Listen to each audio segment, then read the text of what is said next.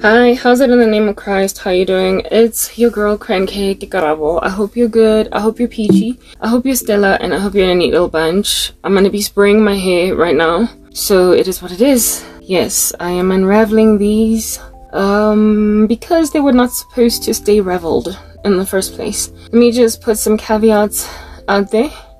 Captions, they are not always accurate. Please look out for that. Sometimes they also use a small G for God, so they're not reverent. Look out for that. Look out also for the fact that they are misspelled or something, whatever. Look, they're not accurate. I don't have time to edit them. I don't have anybody to help me along, so we just keep them there. Plus, I don't have the energy. One day's one day, should the Lord allow. Secondly, I very potentially may be wearing application makeup. If I am, you will know. Okay, like I've got underarm hairs, I'm suffering. My life is really hard, so I don't care to shave. If you're disturbed by that, it is what it is. Disturbances happen all around me 24/7. Okie dokie, my mini braid circumstance up tops. That's what it's out here giving. That's what it's out here doing. Let us spritz it. Let us spray it. Do I like them when they're like this, or should I just leave them? These are gonna get old, I can tell. And when they get old, I'm gonna feel some kind of way. But I don't care, because I'm keeping them for 3 months. We want the hair to grow. Okay, what was I gonna say? Yeah, I'm also human, but I've just been touching my very oily hair. So we are not trying to touch our faces, given that we've got like acne for a problem. Okay, I'll style these after I spray. Okay, yeah. What's up? Today's the 31st of January 2024. Yes. It's just any other random day in these streets. This is my carrot spray, the one with the aloe whatnot portion of it that was put in the deep freezer type establishment thing, so it's been preserved, but now it smells like the product of the bottle that was in the fridge, the store-bought. Okay, we're not gonna go in too much with this. Remember, this is an experiment, so for those reasons, we are testing it right here in front of you, like it's going, like, I don't know, as if though this is ever gonna go anyway, this content. If it works, you'll know, because my hair will be growing and growing. Okay, no, I'm not gonna be putting oil on this, guys. You know, there's a lot going on that's just really nasty. Y'all, I do apologize. I'm gonna take this spritz back to the fridge because I don't want it going off quickly, because I'm not trying to make this every day or second day or whatever. So just wait a minute. Thankfully, the camera that I'm recording from pauses. Hey, what's up? Could you tell that we paused? Bet not. Why? Because we paused. That's it. Anyhow. How shall we style this? I don't know, like, does it really matter? Am I gonna keep on doing this with these? I feel like these are so skinny, but like, who cares? I liked what I had done there. Anyway, y'all, I feel, strange. I feel sad, like, all the time. I feel harassed, lambasted. I wish I had bobby pins, but I don't. So, this here is just gonna be kept together. Just like that. What is that? What is that? We do not want funny little things just kind of sticking around. I don't know. I like fringes, y'all. The French. We used to call them French in South Africa, because, like, that's just how we pronounced it. Yeah, I prefer them. I can already peen. I can say, should I just, let me just, okay. To just do whatever they want to do. Nah, can't just leave hair to do whatever it wants to do on your head. You have to tame it, like, handle it, tell it to sit like a nice little doggy. Because if it doesn't sit, you're in trouble. Yeah. Okay, I think we'll stick with that and some grabby hands. The less I'm in the hair, the more or the faster we get to a particular point. Already my hair over here is feeling soft, so good. Alrighty. Okay, cool.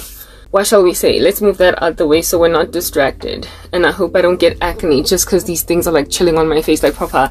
I never used to have such sensitive skin where every second day I'm breaking out into something. Like, I thoroughly blame everything that's happening on the tribulation I'm going through. Yeah, I do not think I would be this acne prone if I was not in the situation Anywho, I feel obsolete. Thank you very much. That's the word. I'm sad, I'm broken, I'm devastated. Okay, I need a fan. Every time I switch off the fan in this joint, I promise you, I enter into some kind of abysmal heat, and it's just so rough to deal. Anyway, yeah, okay, look, I feel obsolete, like obsolescence, as in end of myself, end of my life, as in flatline, we are done, as in there's nothing left here to work with. And that's exactly what people want me to feel like, to get to, in order to finally settle and compromise. Well, congratulations, I do. I feel obsolete, I feel done for. I feel like it's over. I feel as if though there's no getting out of this, that I'm gonna forever perpetually just stay in this obsolescence, and upon walking around these streets as obsolete as I am, I will then inevitably shrivel up like a prune into a bitter older woman that is really very sad looking at everybody else that was able to live. And it all just feels very unfair to me. It feels sad. I keep getting bombarded by dreams of basically just showing me, okay, how can I describe this? Look, I'm harassed by the same thing, and like day and night the same thing is after me. Day and night the same thing is pursuing me, and it's hard to talk about it over and over again, because I feel just as obsolete as I feel like the topic of conversation is also in and of itself obsolete. Like I've been speaking about this for a minute, and if this is what's going to consume me whole, eat me whole, make out of me breakfast, lunch and dinner, then yo, like I seriously don't know what to do. I've been waiting on God, and I look at him and I'm like, are you really gonna let me be obsolete just like that? Because there are people that tried to obsolete me up, and it worked. Like, how are you gonna give him that? How are you gonna, like, I just keep looking at God on some, how are you gonna give him that? How did you just give my ex-boyfriend this? Like, you literally awarded it to him on a silver platter, like he is a psychopath and he got what he wanted. How are you gonna give a complete stranger that does not know me, that guy from the US, what he wanted? Like, how are you gonna make me obsolete so that in his lifetime an evil man that buried his ex-girlfriend will say to himself, at least, even though she embarrassed me, she humiliated me, at least I never got to mourn or cry when she went on to be married with somebody else, when she went on to be happy with some other guy. How are you gonna just give them that? I feel obsolete. I feel absolutely obsolete. I watch a lot of hair content on YouTube. I love hair. Y'all know that, right? And they give me all these ideas. This was inspired by a whole bunch of these chicks that do hair videos on YouTube. And I found myself getting so heartbroken. Some of the girls are so good at what they do, or I just take a liking to them more than others, such that I would watch more of the videos than other people. You know, like one chick, I'll watch a video and I'll like her so much that I'll just keep going into the next advice that she has to give about what's going on with twists or mini braids or whatever, okay? And a lot of the hair content creators on YouTube are young women, okay? Black 4C hair content creators, they're like, a lot of them are like in their 20s, okay? Yes, there are women who are not in their 20s, but it appears to me like the larger majority of them are in their 20s. I don't know, that might not be accurate. Maybe there's others who are older, but frankly, the ones that I keep on crashing into on YouTube are women in their 20s. And I watch their content. The advice they give is really good concerning hair, okay?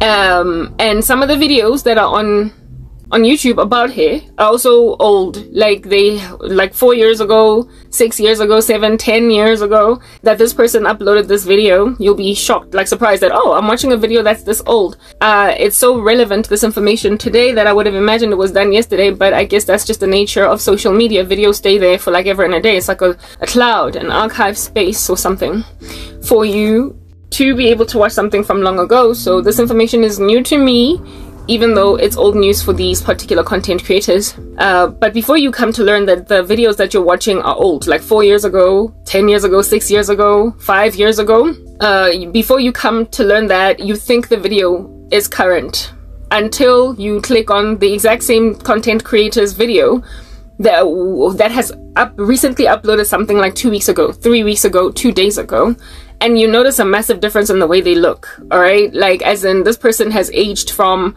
perhaps 21 to 29, or they've aged from 16 to 23, or yeah, so you can see that there's like a difference in the way that they look in the face, and you're like, oh, she's grown.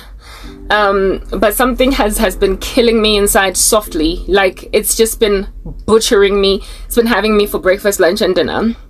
It is the observation of things that happen when people grow up. When people get older, when they move from being teenagers in high school to being young adults, or when they move from being young adults to being older young adults, or you know, headed for middle age, when they enter their late 30s, when they enter their 30s, even from their 20s, etc.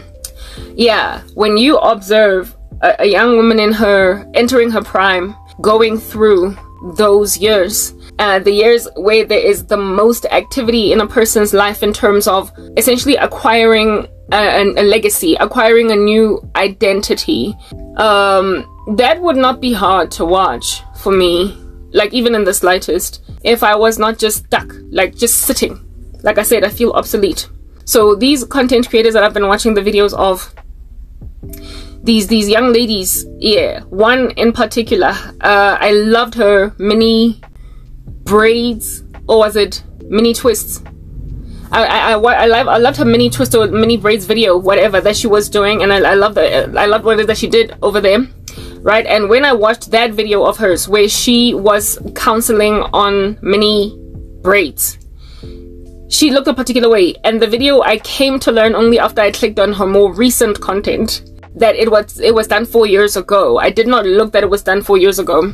Okay, this chick was doing a vid about how to install, upkeep, what do you call this, maintain mini braids, how long you can keep them for, blah blah. And I love the video, right? And she in that video looked like she could have been like university age. She looked like a university student. Okay, yeah, she looked like she could have been a university student, a type establishment thing. I watched it, I enjoyed the video, and then I click on a fitness video of hers. I realized that, oh, I liked her. I took a liking to her as a person just generally. And then one of the recommended videos at the end of her videos was something along the lines of my fitness journey.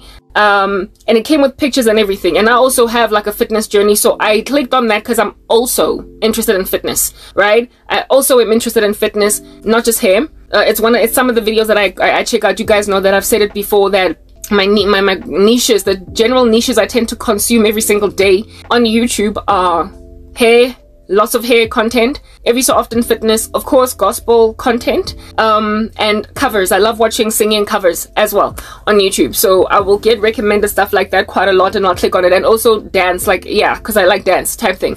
Yeah, okay, cool, very well. Now that you've banked that, I came to learn that this same chick has a fitness journey. She's been trying to get fit, or she's trying to lose weight or gain it, or no, I think she was trying to gain weight type thing, and also develop muscle, etc. So when I saw that recommendation, I clicked on it to see, okay, let's see what she's doing, how she's coming along on her journey, and what her strategies are, and what she eats, blah blah. And when I clicked on it, my heart sank so much, guys. I got so heartbroken, and I was like, this is not supposed to be happening. I'm not supposed to be getting hurt by seeing stuff like this. I'm not supposed to be low-key wishing that everybody was in an icicle frozen little position just like me. That everybody should just be exactly the same thing 4 years later, 5 years later, 10 years later that I have been in. Because I've literally been in this stagnant, frozen position for a decade, ever since 2014. It's 2024. It's going to be 10 whole years completely this year in November that I've been in this situation, and it's excruciating. It's very heartbreaking to be here. Y'all don't understand. Like, I'm just frozen in time. I'm like a Polaroid, like a photo, a snapshot. I've been in one frozen position for a decade, and nothing in my life has moved for a decade. And I keep looking at God, and I'm like, but why did you give them that? Like, why did you give these animals what they wanted? I mean, they're the perps. They're what's wrong with the world. They're everything that's problematic with the planet. They're those jealous freaks that sabotage colleagues in the office. They're those people that everybody cannot catch a break because of. Why are you giving them that? Did you not say in your word that you will not allow us to be put to shame? that you are not going to allow us to be, condemned when brought to trial.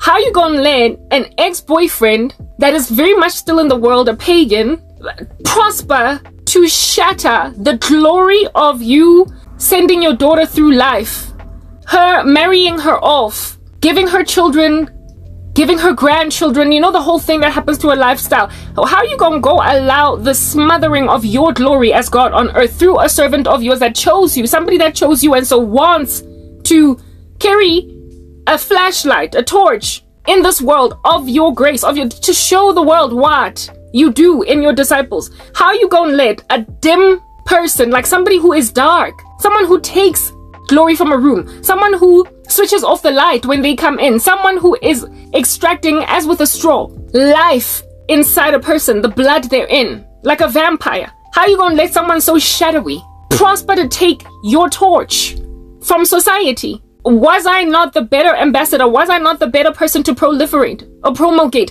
Like, was I not the better option to linger for your glory, for your sake, for your own name's sake? If not for me, let it be for your own name's sake. How are you just letting me sit here in obsolescence while some animal goes on to grab a wife that he's breaking the heart of because he's still focused on his ex-girlfriend, and he went and had children with her, acted like he was doting and adoring of this woman while he was actively surveilling an ex-girlfriend that he was making sure is going nowhere? I know witchcraft does not always work, God. Why? Because nobody would live if it was working. These guys are freaks. They're ridiculous and they bewitch everything they can in these streets. So no one would live. No one would be okay if witchcraft thrived as it desires to. Every spell, every wand that they wave in the sky, if at all they waved it and witchcraft was successful all the time, literally absolutely nobody would get anywhere in this world. No one would have children. No one would deliver pregnancies peacefully. Nobody would be able to raise children past the age of 0.7.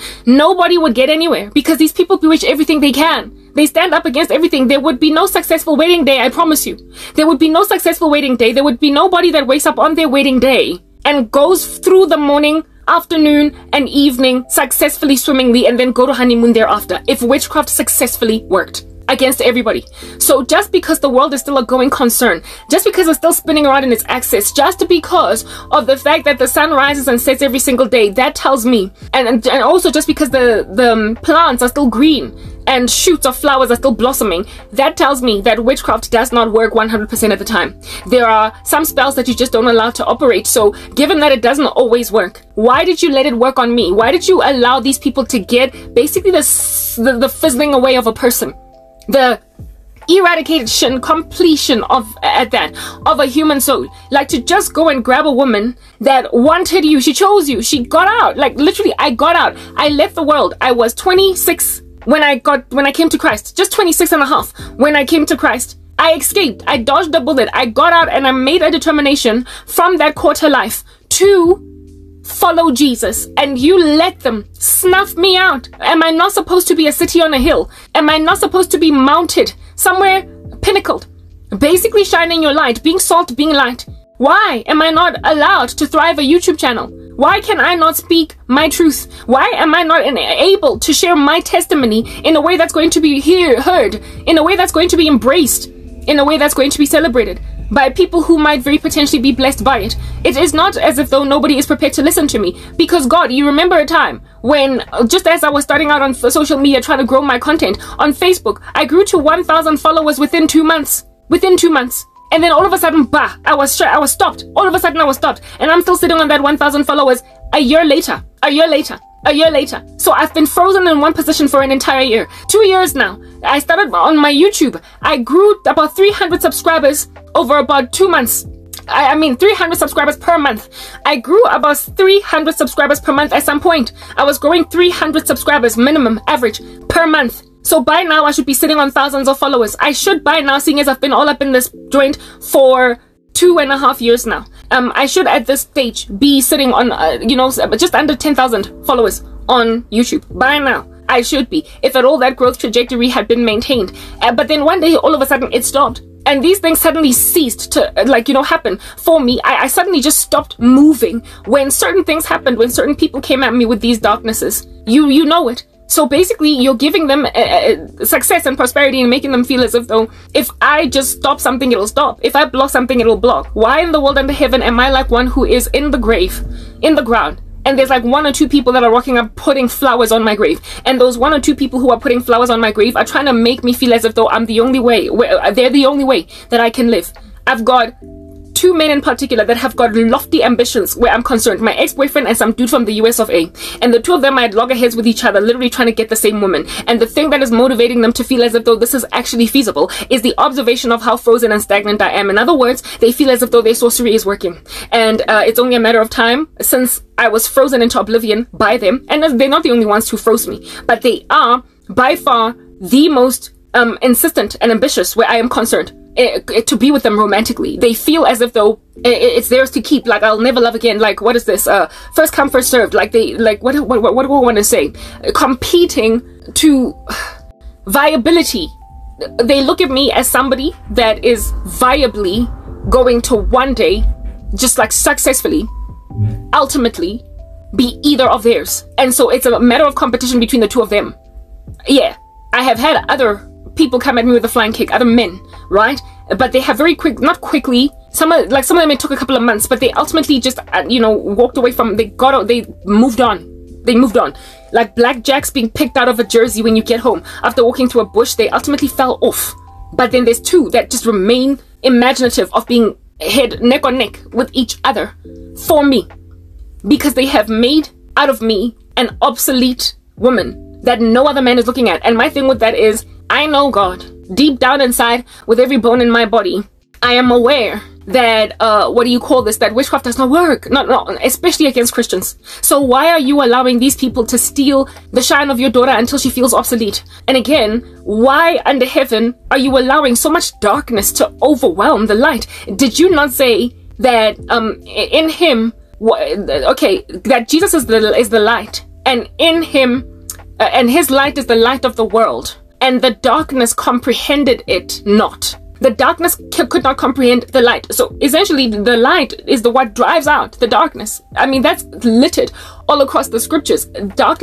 Light drives out the darkness everywhere where it is at. It always overwhelms. If you switch on a matchstick in the middle of the night, the attention of everything around is going to go towards that matchstick, even though the surrounding environment is cloaked in night. Light always drives out darkness, and the darkness never is able to comprehend it. So how is this darkness of night overwhelming the light? Like, you are, one of 2 things is happening here. You're disregarding me as your daughter altogether. You're saying I'm not yours. You're saying I am not your child. And so therefore you don't recognize me as light. And so you allow the darkness to overwhelm me, or there must be something else that's going on here. But one thing that is certainly true is that witchcraft does not always work. And maybe that's the reason why these people are like blackjacks on wool on me. Maybe that's why they're so obsessed where I am concerned. Perhaps the reason why they're lingering for dear life over my case is because I am by far the most successful case that they have ever been dealing with, that they've ever dealt with for sorcery. They all along they've just been hitting, striking everywhere where they're striking with whatever they can strike, and they've won some and lost some. They are every so often prosperous, whereas in other respects they don't get what they need. And so where it is that they have failed some of the time and prospered some of the time, they have given up because they realize that I am apparently, allegedly, like what do you call this, like the perfect experimentation hub, like the environment, like the ecosystemic factors that contribute to my existence have made me what is imagined a breeding ground for their sorcery, like some kind of a successful climate, a successful environment for their sorcery to work. Like, you've made them believe that I am spiritually very susceptible in a way that many other people aren't, when I should not be so spiritually susceptible. I should not be so spiritually susceptible, given that I'm a Christian. I should, if anything, be one of the hardest cases that they're working on, because we are the ones that they struggle the most with, because we've got the Holy Spirit. Witchcraft does not work on Christians because we're born again. We've got the Holy Spirit. But sometimes it doesn't work even on unbelievers because God just doesn't want it to work on them. Do you understand? The Lord is just not interested that they should get what they want in that regard. And so because sometimes the Lord is just very simply flat out just like, no, I'm not going to let you get this. Yeah. Even on unbelievers, it doesn't work. So these people feel as if though I've got the right and proper environment to thrive their darkness. How can I even describe this? It's like mold or fungi. Yeah, let's use mold or fungi. Like if you grab bread and you put it in, leave it in a bread bin for a week, it'll likely mold. Of course, that's exactly what's gonna happen. But the darker the bread bin and the more humid the environment, you know, the more moist the environment and the darker that bread bin and the deeper it is, the faster the mold is going to grow. So you could get mold on bread in 3 days, 4 days. Sometimes it could come in only after 2 weeks, depending on the environment that bread has been chilling in. In the refrigerator, it will be slowed down significantly. Outside on the kitchen counter, it'll be expedited as in comparison to the refrigerator. However, not as much as it would be expedited if it was put in a bread bin that is dark, and more so if at all the environment around is humid, more so is it going to fester. So basically what these people feel about me is that I am in a dark, damp environment. And so for those reasons, I am the feasible atmosphere to fester mold. And that is what it is that makes me feel obsolete. I feel like I'm moldy bread. I feel like people are lodging on me with all of their peach fuzz of mold because of the fact that they anticipate that what I am is the perfect breeding environment for witchcraft. I've been latched onto by parasites, do you understand, that have made an observation of my living conditions and imagine that I am a bullseye. I am a gavel dropped in favor of furthering their dark agenda, and they think I am like 10 for the price of 1. In other words, I am something that is first come, first served. It's quite pretty for something dumped. It is quite pretty for something abandoned, for something thrown away on the floor. It's pretty. Where else am I going to find this? Like a diamond in the rough, like a miner. Like if in South Africa, miners, I don't know about other countries, they're quite underpaid, and they are, not only are they low income citizens, but they also live in very lowly environments. However, they mine these gems, these minerals from the earth that are exceptionally valuable and that make their bosses, their owners, extremely wealthy. These miners are therefore, as a result of what it is that they are mining in the ground, gold, diamonds, whatever might be the precious mineral, the precious stone, etc. They therefore get searched. They get searched every single day when they go down into the shaft. When they come back up again, they get thoroughly searched to make sure that they're not leaving with any gold. They're not leaving with any diamonds. They're not leaving with it because and then they get paid this like chump change money. They get paid absolutely nothing in order for them to mine these things out. I feel as if though I am infested at the present moment by miners where there is no, what do you call this?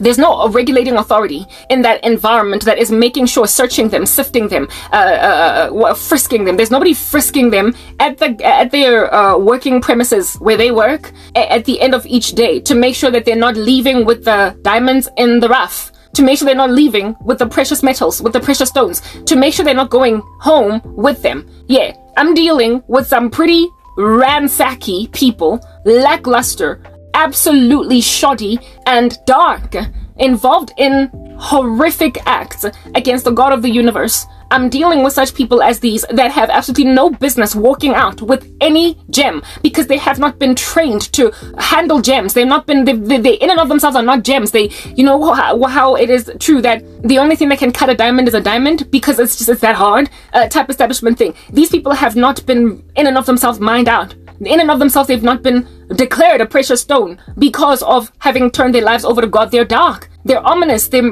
beastly. They're in the filth of this world's practices. And however, who does not want something of great value in their possession, whether or not they have earned it? Everybody wants the best of things, but it is not everybody that is prepared to work for them. It is not everybody that is prepared to, get down on the ground and get their hands dirty and their knees ashy in order that they might be elevated to the next level. People don't want to work. Yesterday, I made a lament about that particular thing where I was using proverbs in the scriptures to describe laziness and how God says that a little sleep and a little slumber and a little folding of the hands to rest and poverty will overwhelm you like an armed man and scarcity like a bandit. You will get taken over by poverty when you sleep around, when you just sleep and do nothing. When you twist and turn on your bed like a door turns on its hinges, you are going to find yourself impoverished, right? That is what laziness achieves. Not very much for the person in question that is lazy. And so, if at all, that is the status quo, why, oh why, God, are you allowing all of these, essentially grubby-handed people to appear to be getting away with the possibility, it has not happened yet, of walking out of a mine with your gem. Like, they're literally walking out of a mine with your gem. They're about to walk out of a mine that they went in, being the gold diggers that they are, came into their jobs at a time when there was nobody policing or monitoring that particular area because it was nighttime, for the very purpose of trying to very quickly get rich, very quickly attempt to get wealthy, so that you can stop working altogether, so you can relax basking in the sun of somebody very valuable in your life, so that you can get something in your life that's going to set you up for life, even though you don't work for it. So a whole bunch of freaking jewelry thieves, a whole bunch of, cash and transit heisters, people that are into random crime, literally think that I am something feasible for the grabbing, something feasible for the taking, precisely because of the fact that I am in so much want. The mine appears to be unlocked at night, and there are no security guards. There's nobody frisking anybody at the door, and these people who made an observation that the thing that they mined during the day has been left abandoned in the night, they then go into the mine and think that at night when we go, we can go and grab that diamond. Where are my guards? Where are my angels? Where under heaven is the horde around me that is supposed to make it clear to these miscreants that you can't just take what you want? You can't. But right now I appear to be taken from. Like, literally, they cast a spell on my YouTube channel and it freezes. They cast a spell on my Facebook page and it freezes. Like, why are you giving them what they want? Because here it is that your daughter now feels obsolete. Here it is now that your daughter feels obsolete, and it is precisely that obsolescence that I feel like I am that is making them feel like they're one step closer to getting what they want from me. I am frustrated by filthy men. I am frustrated by entitled people. I am frustrated by those who imagine it's only a matter of time before I finally take what they will bring my way. There is this song, Mary J. Blige, that has been on a loop, going and going ever since I met that beastly animal from America. It's been going and going and going at the top of my mind, and every time I wake up to hear that song, my heart gets so broken, because I'm like, God, how long am I gonna make war with this? How long are you going to keep me frozen? I mean, it's obvious that something ominous happened. About 2 years ago, I was growing about 300 subscribers every single month, and I was getting traction. My shorts were getting viewed. Now I upload a short, and I literally, after 2 weeks, had 0 views. 0 views. Shorts under 60 seconds. And I get no views on a short, not even one person viewing it. Never mind liking. I mean, you don't gotta like, you don't gotta comment. Just look at it at all. Like, they don't even get viewed at all. And these are shorts not only in my ministry, but also in my fitness. That's why I stopped doing fitness shorts. I just stopped doing everything, because for me it's like, if I can just put what is the minimum amount of work that I can put out there without feeling exasperated, given that I'm not getting anywhere, then I'm best. So it's about not being silenced altogether. So I don't want to burn out. And as a result of not wanting to burn out, I have had to reduce the amount of work that I do. Precisely because it's going nowhere. There is no motivation. There is nothing encouraging me to keep pushing. Nothing encouraging me to keep going, precisely because of the fact that I literally can do a short, edit it for a good 45 minutes, following which I would upload it on Facebook or YouTube, and it will get no views. It's just weird. The thing about it is, I am aware that social media shadow bans people.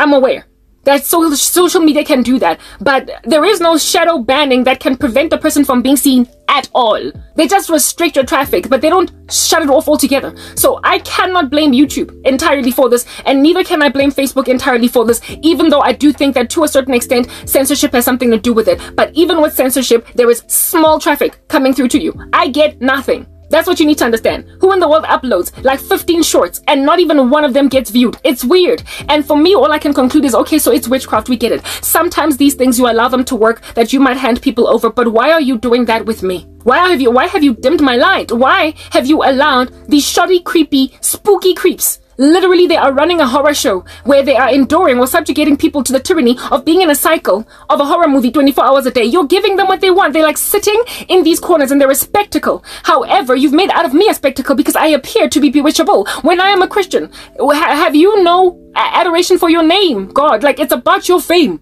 It is about your fame. It is about your name. If at all you are not going to do this for me, do it for you. Do it for yourself, for your own name's sake, because I am your disciple. What are people thinking? What are people thinking? What is anybody at all that watches my content that wanted my betterment? People who wanted me to be okay. What hope are they holding on to? How hard is it for them to keep on supporting me? How difficult is it for anybody to stick by a person that has absolutely nobody coming through for them? I mean, it's hard when you're the only supporter of an ostracized, marginalized person, because at some point you're going to get tired. At some point you're going to get exhausted from supporting somebody that nobody else seems to be looking at. Everybody got to go live their own lives. Everybody has got to go and proliferate their own agenda in these streets, and it's very rough to stand by the side of somebody that has been completely marginalized and ostracized by sorcery. You cannot leave me to be sat in this dark, dingy, like dungeon, alone with men that feel like little deities where I'm concerned. They've made themselves God, and they want to convince me that no one is coming. So take me. Men of which, some of whom, are literally dying from diseases. They've got venereal diseases from here to Timbuktu, and they want to come and take a pure woman that hasn't had sex in 12 years. 12 years. They just want to run with her. Like miners that make an observation of the precious metals or precious gems, precious stones that they mine daily, and tell themselves, we're going to go back at night and steal some diamonds, and we'll be set for life and we'll never have to come back and work in the mine again. Imagine a man that gets a wife like that when he is dark, he is filthy, he is dingy, he is involved in occult magic, he is the darkness of the dark. Do you understand? And then he gets a super godly wife. He gets a super godly wife only because she was exhausted, 40 years old, and imaginative of her being obsolete. She was just tired of fighting, and so she gave herself to a prolific Satanist that sat her down for a whole decade in order to make sure that nobody but him is regarded as the only person she could ever love. When you create that kind of a spooky horror movie, when you are It the Clown, Jason and Friday the 13th alongside Freddy Krueger all in one, how in the world under heaven do you imagine that you're going to be okay tomorrow? And secondly, God, how in the world you going to go let Jason from Friday the 13th, Freddy Krueger, Annabelle, the spooky doll, It the Clown, and any kind of horror movie you can find in these streets, The Grudge, how you going to let The Grudge properly take over your daughter? I mean, it's one thing for The Grudge to take over some pagan lady that don't know you from a bar of soap, but what? I am your child. I am your daughter. How are you going to subjugate me to all of this sadness, all of this sorrow, all of this want, all of this, like this despicable hiddenness of my person? How under heaven are you going to let men think that the day is going to arrive, that are going to put a ring on my finger because nobody else appeared to be prepared to put one on me? How in the world are you going to make a woman that believed herself to be, I guess, a viable enough woman for at least one soul on the earth that is honest to want to marry her? How are you going to make a woman like that get to a point where she thinks the only option that she has is like literally Freddy freaking Krueger? Freddy Krueger. Like I gotta go and marry some devil worshiper because that appears to be the only thing that's looking at me. Why did you let these people take my YouTube channel? Why did you let them silence me? Why did you let them spook me like this? Why under heaven, when I am your Christian, are you allowing me to sit around in obsolescence when I know that this is not witchcraft, because it can't be, otherwise nobody would live? It's not sorcery. This is something you've allowed, but at some point I get exasperated, I get exhausted. At some point I get worn out. I used to have an audience, I used to have people that used to listen to me, follow me, subscribe me, 300 a month. Some of them would even write me personal emails in my, Gmail. I had a very active social media presence, life, and I was growing. And by now, I'd be sitting likely on like maybe just about 10,000 subscribers. I would have already monetized. I might even have a small little apartment by now. That's what's good. I would have gotten there, but it was all frozen. It was stopped, and you let it. Like when everything that I work hard for in you just gets I just get taken from, like things just get extracted from out of my hands. Everything I start. How am I supposed to just keep going? How am I supposed to just keep thinking that this is going to get better when everything I speak about that gets bewitched is bewitchable? Like everything. Like it appears as if though when the only reason why I have confidence to even rock up and speak here is because I believe in a God that is shielding my words. I don't believe in all of these doctrines of demons flying around in the Christian community where people speak about monitoring spirits. Be careful what you say. Be careful what you do. Don't tell everybody your plans because next thing they might come at you with monitoring spirits. I'm sorry, who in the world lives like that tiptoeing around the kingdom of darkness? Who tiptoes around the kingdom of darkness and is truly a saint? Ain't nobody.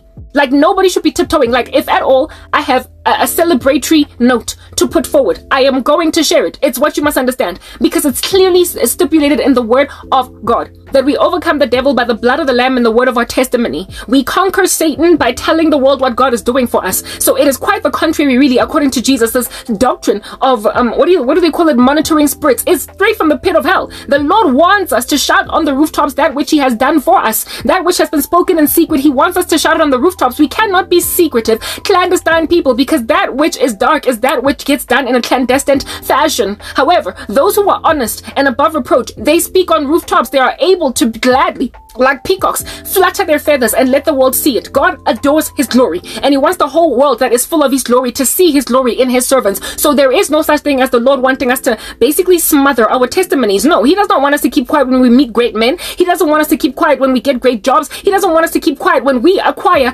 great breakthrough in whatever region just because we're scared of the coven next door. So I have been honest and transparent about everything that's going on in my life, precisely because I believe in a God that glories Himself in the glory of His children. He wants us to be His ambassadors on the earth as we carry torches, flashing heaven to everybody. It is the kingdom of darkness that hides everything. They hide their spells, their incantations. They don't even admit what they're into. They don't even admit they belong to the devil. They're not. They would much rather cloak themselves in a veil of Christianity than confess that they are witches. They are the ones that always hide in the darkness. So I'm not about to go and withhold information that God has given me, and also the glory that the Lord has awarded me in whatever respect. I'm not about to go and hide it because I'm scared some witch might just bewitch it. But sadly for me, for the past couple of years, I have been speaking things that God has shown me, things, that ideas, plans that I've got. I've been sharing them, and all of a sudden I get frozen. It happened with my fitness channel. I spoke about how it is that I'm going to grow my fitness channel, blah, blah, whatever. Follow me there if you want to go and follow me in my fitness channel. And guys, it also got frozen. It's just like dead quiet. The last 2 videos that I uploaded of my fitness, 0 views in like what, 2 weeks.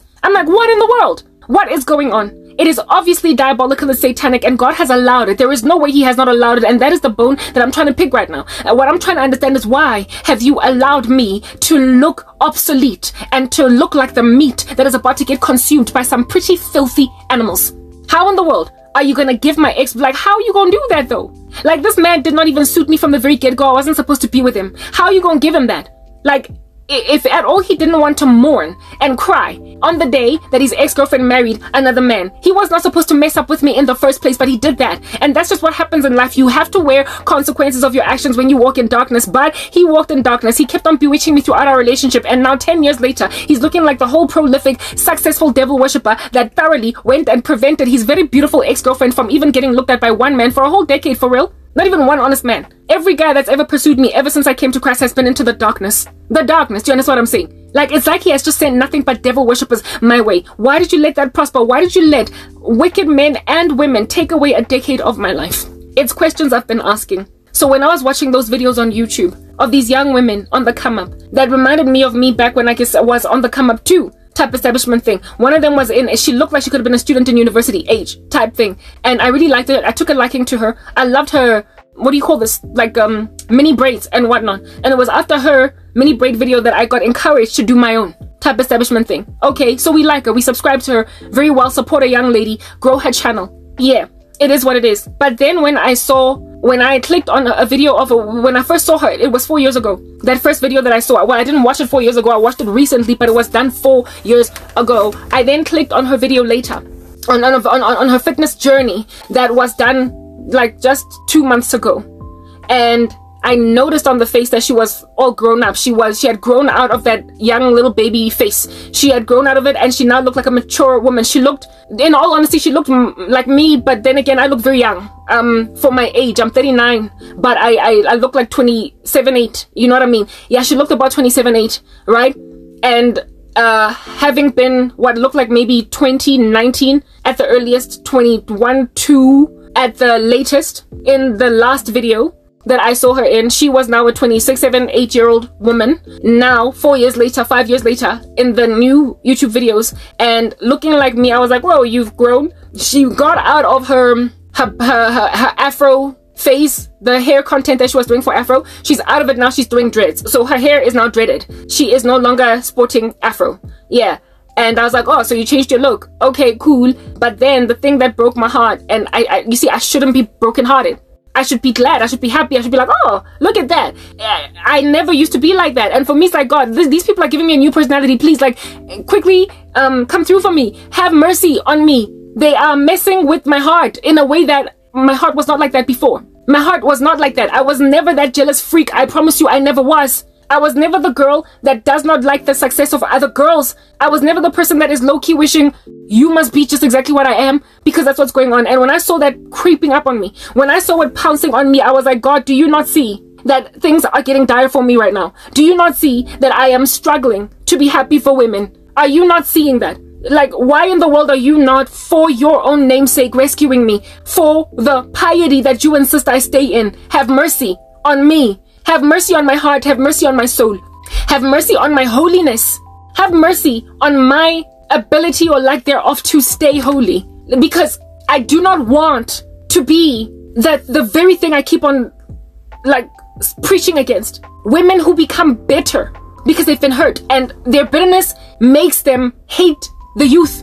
It makes them hate young women. It makes them look at young women with, like, low-key, I need, what's the word that I'm looking for? Like, when you look at people with bad, like, ill intention, like a bad vibe, like you don't want them to get something. Like when you cross your fingers that someone doesn't get the promotion, when you cross your fingers that someone does not get a good man, when you cross your fingers that somebody with her boyfriend don't end up being fiancés and then married, when you cross your fingers that somebody does not get the thing that they hope for, when they study like a dog and you cross your fingers that they fail the exam anyway. I've literally never been that girl. I mean, everybody has their vices, all right?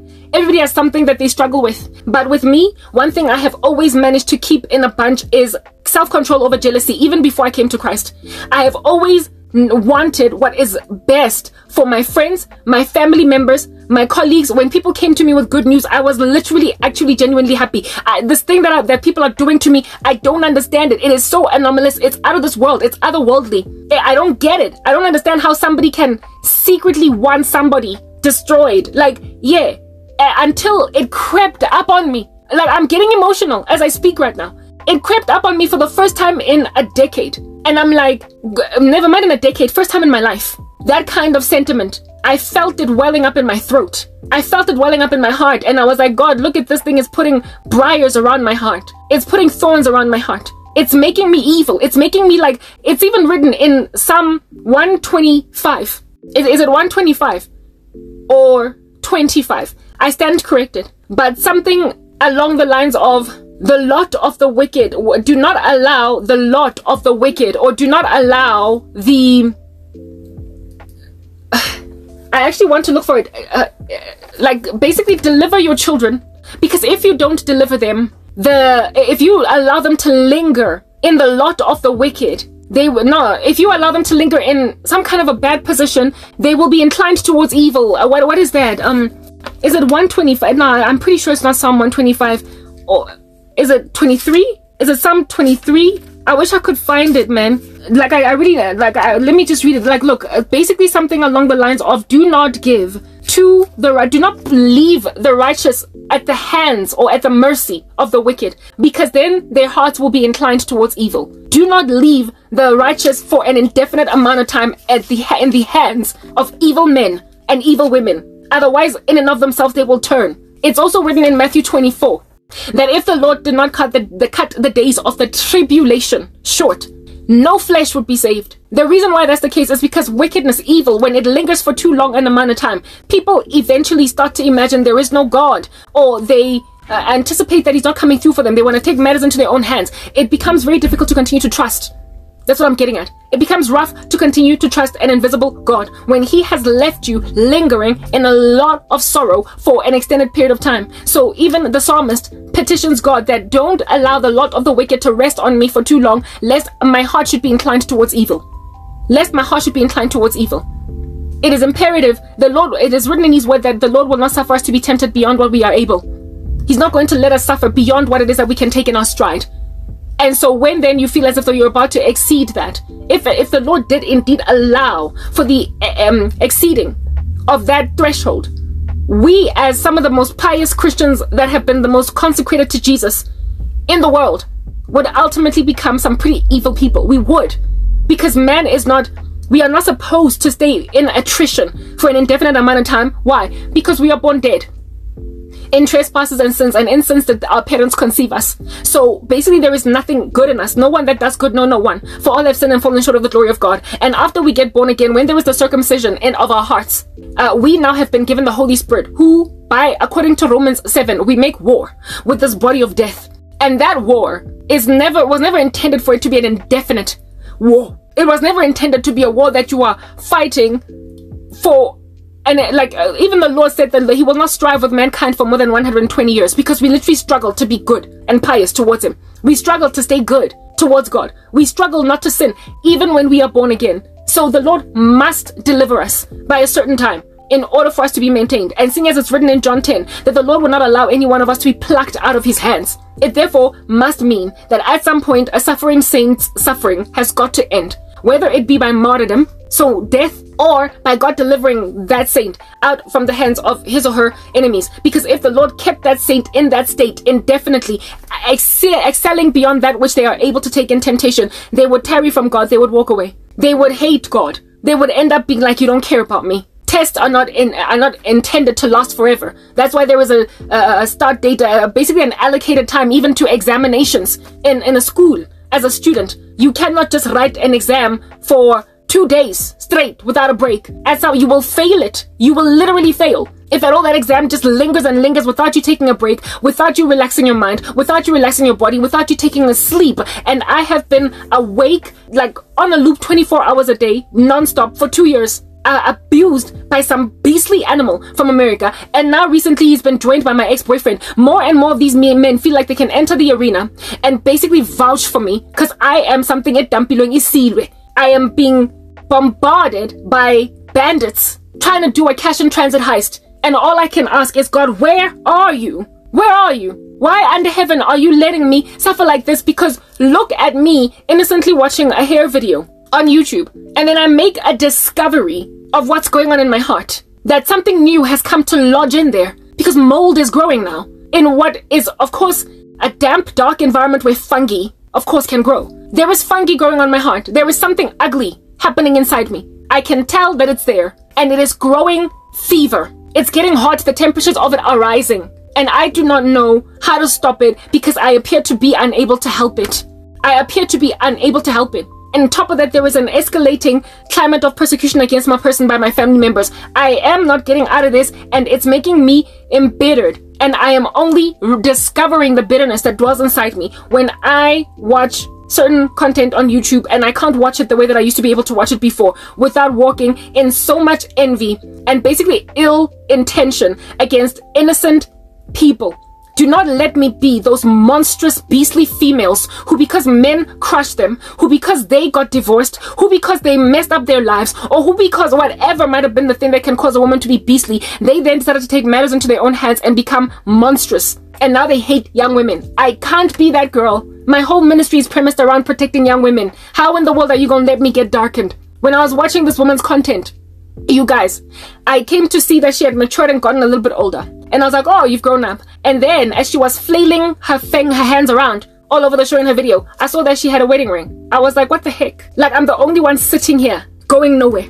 Only one sitting here going nowhere. This chick 4 years ago was a little child doing YouTube videos for the first time with only 6,000 subscribers. Now she's sitting on like 132,000 subscribers or something. She's grown quite handsomely ever since then. Congratulations for her. But over and above, growing to over 100,000 subscribers. So she's got that silver plaque now, chilling in her bedroom likely. She, over and above it, has since then also had a wedding. Since then, she's gotten married. Since then, she's met a man. Since then, the man has made an honest woman out of her. Since then, she has gotten married. And she was talking in the video about how it is, since it was a fitness video, she was trying to gain weight. This chick, not so much lose it, right? Because she was she didn't like how skinny she was. And she was talking about how women keep telling her, just wait until you fall pregnant. Because when you fall pregnant, you will finally then break out of that skinny body of yours that you don't like. And she was like, girl, I'm currently now trying to gain weight. I don't want to wait until then type thing. So I need to find an alternative to gain weight before I plan my first child. And everything that she was saying broke my heart so much that I got out of the video before I finished even watching her fitness journey. I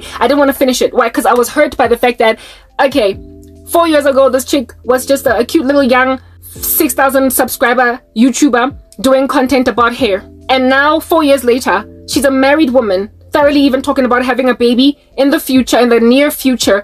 And Karabo is just sitting here as a 39-year-old woman, looking at this young woman that has progressed from there to there, from there to now, what it is that she is today. And my heart was not glad for how much she grew. Like, you know, when you watch little girls growing up in front of you and you're like, oh, you've grown so much, you've grown so big. When are you gonna meet a man? When are you gonna give me grandchildren? Like, the society that is normal longs for kids to go through those phases, as it is expected of them to go through them successfully. They look at a young girl in high school and they're like, oh, you've grown into such a beautiful young woman. Oh, are you going to go to college? Are you going to go to university? And then they go to university. Oh, you've graduated. Are you going to get married? Are you going to get... Like, we want that for them.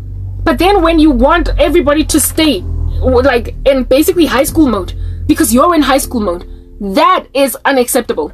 And there are people who are literally that freaking irresponsible with human lives. They are that unreasonable with people's lives because they are in older years now completely defeated. Everything has been ripped from underneath their feet because of their own irresponsibility. And now they can't stand the youth growing up and doing what the youth do when they grow up. I was never going to be that girl. And I felt that creeping up on me. And my thing with it is, God, I know that there are women who get to a point where they are really super bitter about the fact that they did not get to walk down the aisle, about the fact that they did walk down the aisle but they married Ike Turner. He would not stop beating them up.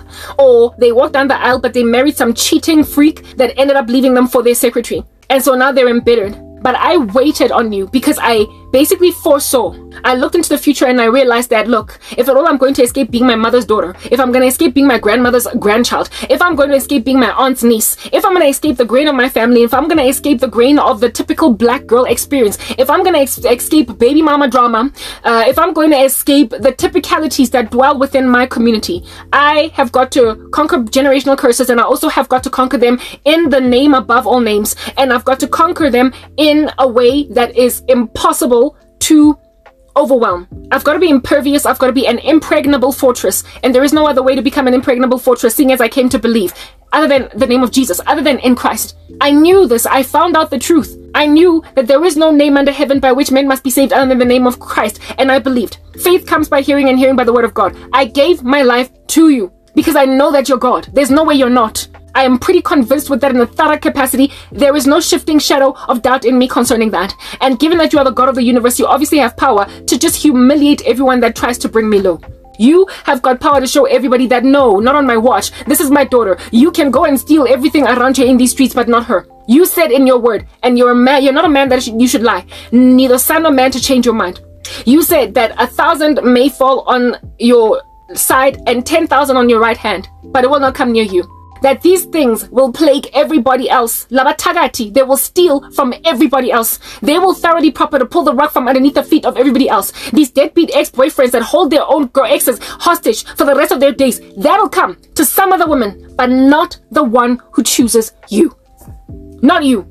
You said 1,000 will fall on my side, 10,000 at your right hand, but it will not come near me. So if you're not doing this for me, do it for your own name's sake, for your own word. Display that your word is true about your disciples. Because if at all, people are not awarded breakthrough that have trusted in you after a very long amount of time of waiting, they will be inclined towards evil. It's written in God's word, do not grow weary of doing good, but trust that in due season you will reap the peaceful fruit of righteousness if you don't give up. But God, how do you expect me not to give up when I am being pursued by a salivating Amnon as Tamar, a man that wants to ravage my body, following which they will leave me a spinster for the rest of my days? How are you going to let such freaks look at me?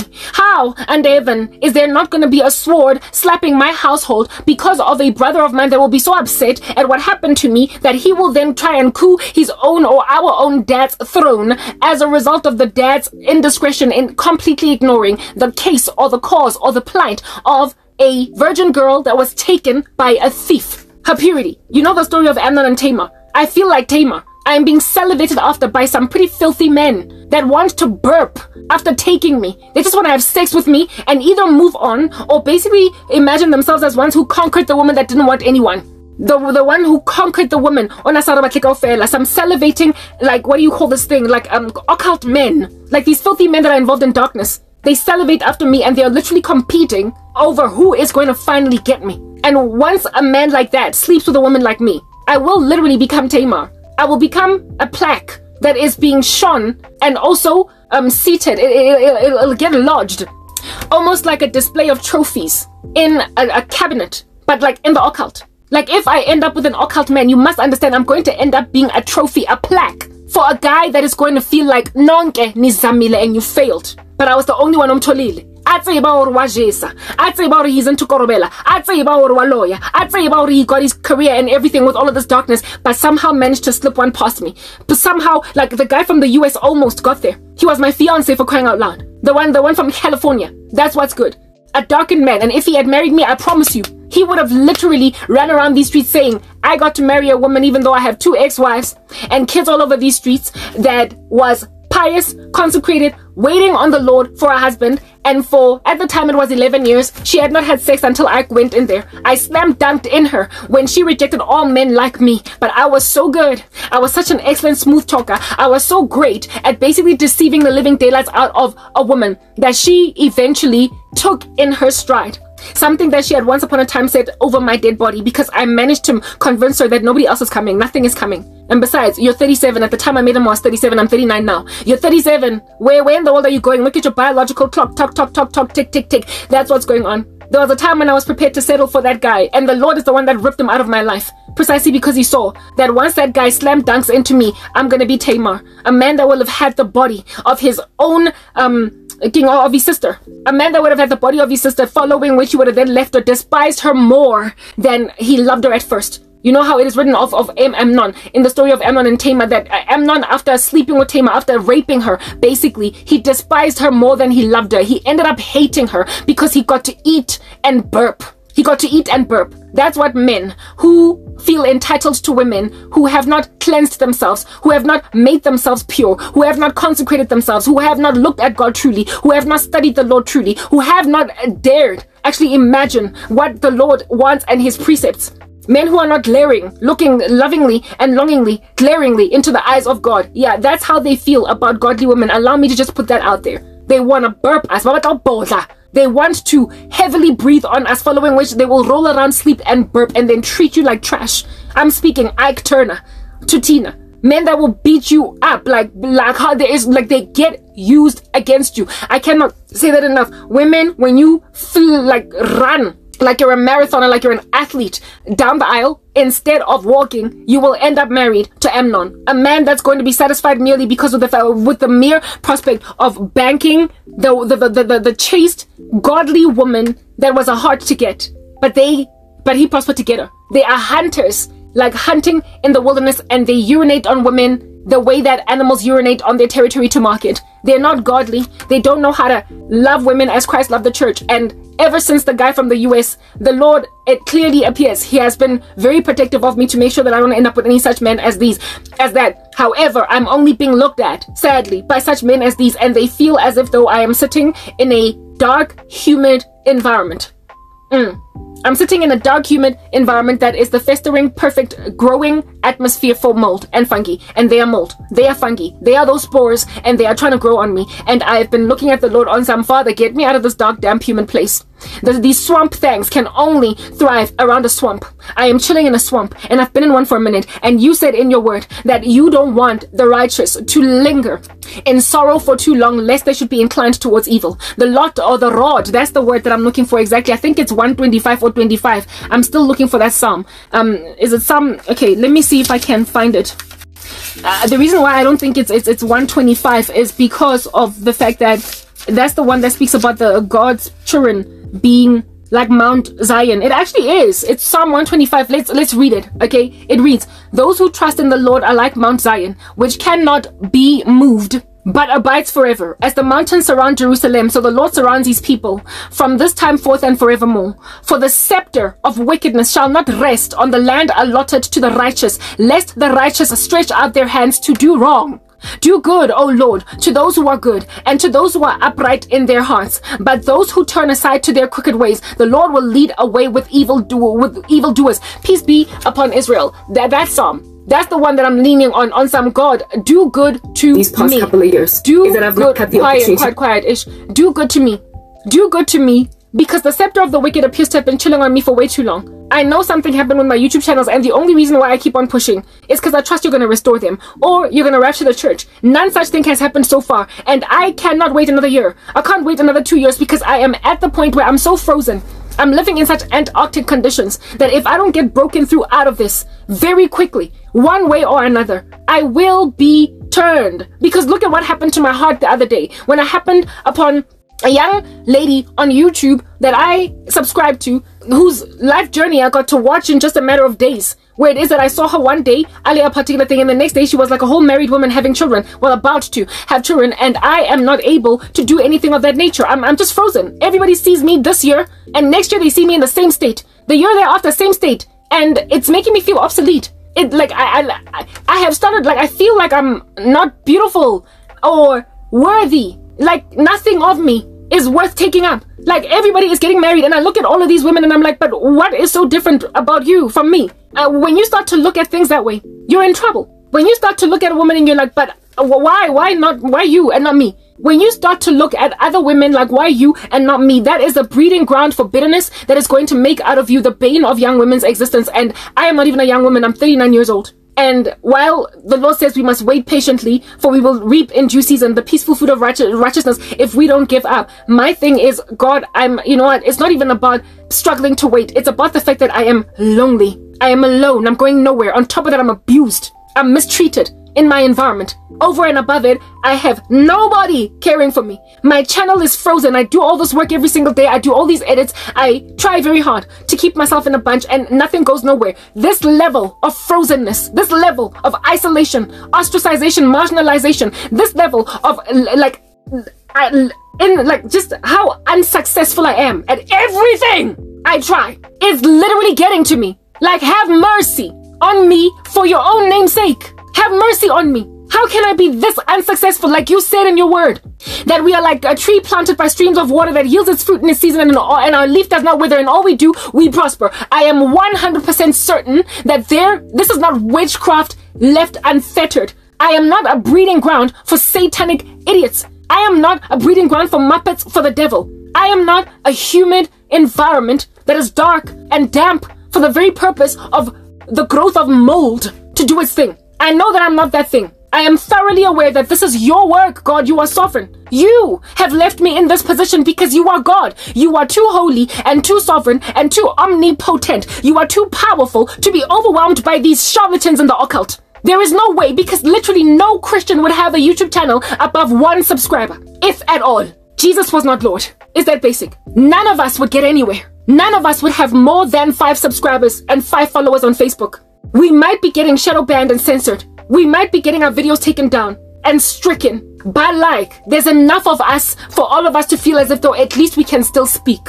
And every so often, they still gain subscribers. I am frozen in a freaky, spooky way. And while I every so often feel like I must have an important job in the kingdom of heaven, that's why you are allowing this. Bottom line is, at the end of the day, I'm human. I'm human, and there is only so much I can take. There is only so much quietness and loneliness and solitude and isolation and ostracization, marginalization, complete disregard of my person, separated from other human beings, unable to touch and be touched by them. There's only so much of that I can take in my stride. So how you gonna let that freak go out there and have his babies, go out there and deceive his unfortunate wife into thinking he's in love with her? How you gonna let him get what it is that my life is? How are you gonna let that man age me 40, 45, 47, 50 with no children and no husband? How are you gonna let your glory just get taken from the earth just like that? I feel obsolete. I feel obsolete. How are you gonna let that bugger make me obsolete? He found the baddest chick in the game a good 12 years ago. Messed up with her. He messed up with her. In 2006, when we met, he messed up. He had 5 years to do what was right, and then prospered to literally take 10 years, a whole decade out of my life. How are you gonna give him that? I need to marry somebody. I need to go and have some children, or I need to get raptured, or I need to just die from a heart attack. But please, do not let me die at the hands of these monsters by suicide. Don't let me go out like that. You are God. Show that you are God, because right now I feel obsolete. That's the thing that I've been saying to God. Those are the arguments I've been having with him the past few days. I was like, God, look at how it is that I ended up feeling about a chick on YouTube. A young woman growing up in front of us that got married. How in the world am I going to be so bitter over the joy and the prosperity and the glory of growing up by a young woman? Don't let me be that girl, please. I'm begging you. For the sake of your own name. Do not allow me to be one of those bitter bros that can't stand the glory of young women as they're going through their lives. I sought your face, I prayed, I groveled and I begged at your feet. Now I'm asking you to please take me out of South Africa, a country that ridiculously accepts this for the status quo amidst its citizens. I've been trying to get out. Something gotta give. Have mercy on me. I feel obsolete. I then remembered the story of Sarah. With Hagar. And with that, let's talk about that in the next part, because I can't have my videos be too long, above 1 hour.